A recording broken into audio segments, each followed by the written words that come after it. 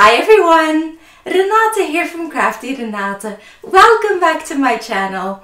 In today's video, I'm going to show you a fun little craft idea. It's something super simple, but I've been doing it a lot lately and I just love it. I love the result. It's so fun to do and you could even do it with kids. So it's another craft using silk clay, and if you want to know more about the properties of silk clay and see a different type of crafts, I will link my previous video that uses silk clay up here and at the end of this video. As usual, I'll put the materials in the description box below, and if I can find links to them, I will also add links. In this craft, we're going to be decorating mini flower pots using silk clay. You'll need a few small terracotta flower pots and an assortment of different colors of silk clay. Some tools that aren't necessary but that might be helpful are clay roller, clay or fondant modeling tools, fondant punches, and a fondant extruder. Silk clay is super soft and easy to mold, so it doesn't need to be kneaded first. As you can see, it rolls out very easily. I'm going to use a fondant flower punch set to make some flowers. It actually works very well. Since the clay sticks to just about anything when you want it to, the flower layers just stick together by pressing them down gently. If your silk clay does dry out a little bit, just add some water to reactivate it.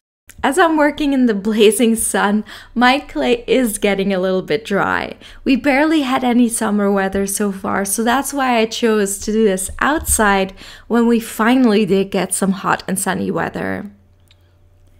Usually the clay will just stick to the pots without the need of water, no problem. But I'm just going to use a brush with some water to make sure my clay will stick in this heat.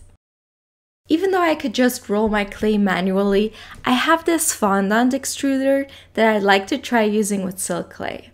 I've tried using it with polymer clay before and that was very difficult, as the clay isn't nearly as soft. And cleaning it out was a disaster. Yeah, but it looks like it works perfectly with silk clay though.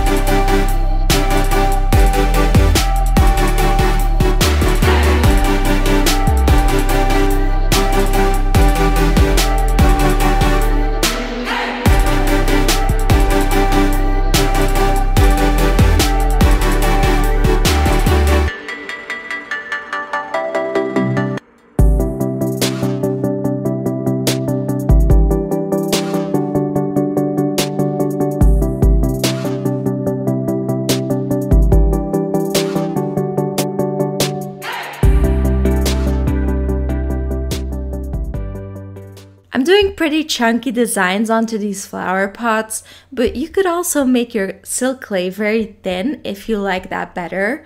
Check out my previous silk clay craft video where I decorated a styrofoam cupcake for a demonstration of that. Aren't these flower pots so cute? They're perfect for little cacti. I really hope you enjoyed this video. If you did, please click the like button. It helps my channel out. And I will see you soon with my next video. Thank you so much for watching. Bye!